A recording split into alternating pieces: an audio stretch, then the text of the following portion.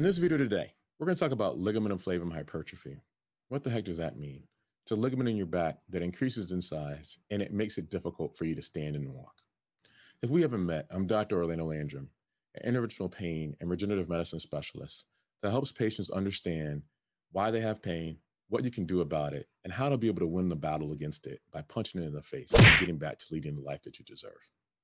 Today, we're going to talk about a mouthful, which is called ligamentum flavum hypertrophy. So let's define that. So when we define that, the ligamentum is a ligament, and it is contained within the posterior part of the back that connects a portion of the spine that's called a lamina. It's present on both sides, and it normally helps us to be able to maintain the shape of the spine, particularly when we're in flexion. So when we bend forward. That ligament is comprised of about 80% elastin and about 20% collagen, at least initially. But as we age, as we mature, that ligament composition changes to less elastin and more collagen. And traditionally, there's calcium deposition within the ligament that can cause it to have an increase in size, a decrease in flexibility, and a decrease in strength. This can result in a narrowing of the spinal canal. The canal is only so big, and it contains the spinal cord and CSF fluid. When that canal narrows, it can cause something that's called spinal stenosis. And the classic sign for this is something that's called shopping cart sign, which is basically when someone has to bend forward and they rest on their arms. By doing so, it provides pain relief and it lets you be able to stand and walk longer.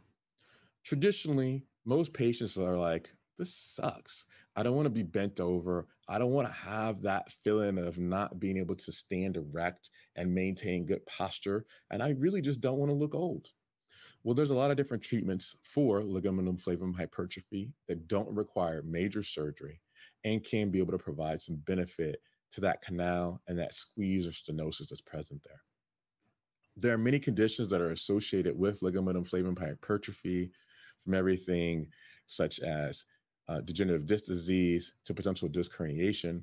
There's some other corollaries like increased body mass index, and sometimes it's more frequently found in the female gender than necessarily the male gender. But at the end of the day, it's a personalized evaluation that really helps be able to assess whether this is something that's impacting you. And then from there, we can talk about different treatment options. If you found this video helpful, please hit the like and subscribe button. Question of the day. Have you been told that you have ligamentum flavum hypertrophy? Or has someone told you had spinal stenosis? And if it was from a differing nature, what was that other cause? If you found this video helpful, let us know. If there's things that we should do better or that you want to know about that we didn't cover, let us know. If this is something that was able to benefit you, we want to continue to provide this information to you and other people who might share a similar problem or issue. Let us know how it helped. Thank you so much. Have a great day. And let us always be able to help you punch pain in the face and get back to living the life that you deserve. Have a great day.